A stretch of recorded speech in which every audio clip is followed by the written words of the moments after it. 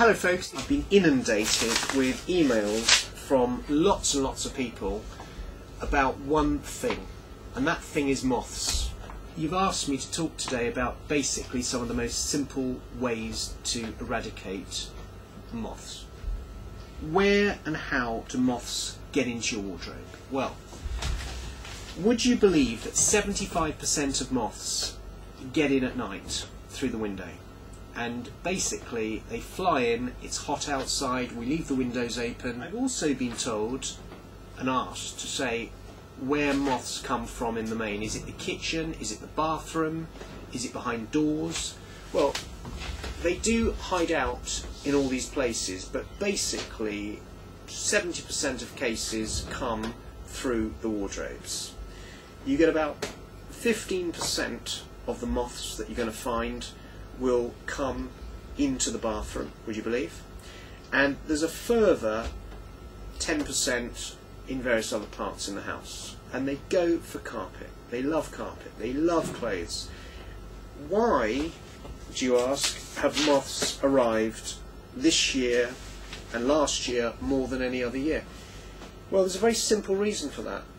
Moths are coming to our shores because we are wearing much more natural fabrics. We're wearing more natural cottons, we're wearing more natural wools. It's very simple to sort this out, because the number one way we can solve moths is not by buying loads of products. It's very simply we effectively hoover the infiltrated area, and by that thorough vacuuming will get rid of initially any signs of moths, but we've got to stop them from doing any further damage, and then we've got to assess where those moths are, because are they bathroom moths, are they kitchen moths, or are they wardrobe moths? Now, we've got to determine initially where the moths are. Is it bathroom, kitchen, or wardrobe? I'll start off, if I may, in the kitchen. To eradicate your kitchen moths, they basically like to eat, and they predominantly eat wheat and anything like that. So this is a perfect solution. You put this in the kitchen and they work incredibly well, and this will stop and eradicate your moths in the kitchen.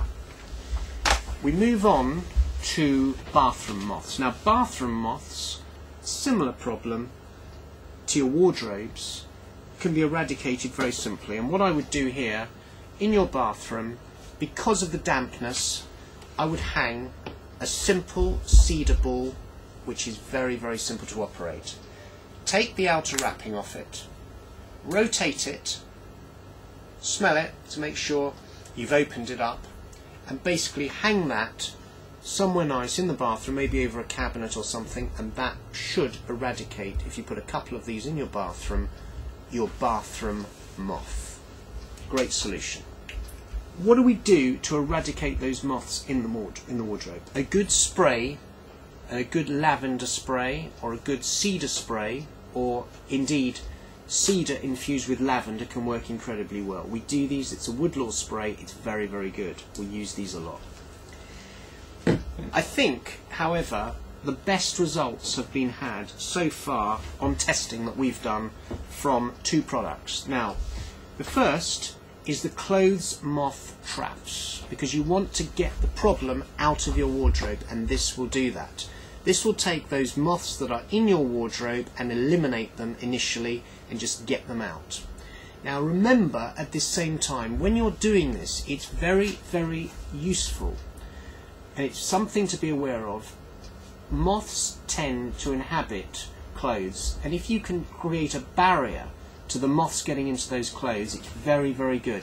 So what we recommend strongly at Carousel is basically you take something like a Piva suit cover or a Piva dress cover, you put your suit or your dress in that, and that will create an additional barrier to stop that moth from getting in once you've cleansed the moth problem from your wardrobe. Put a couple of morphia strips inside the actual garments themselves, and it does wonders, and it keeps these animals away. If you want a stronger solution, and this is one of the strongest we can operate with, it's called a hanging moth proofer.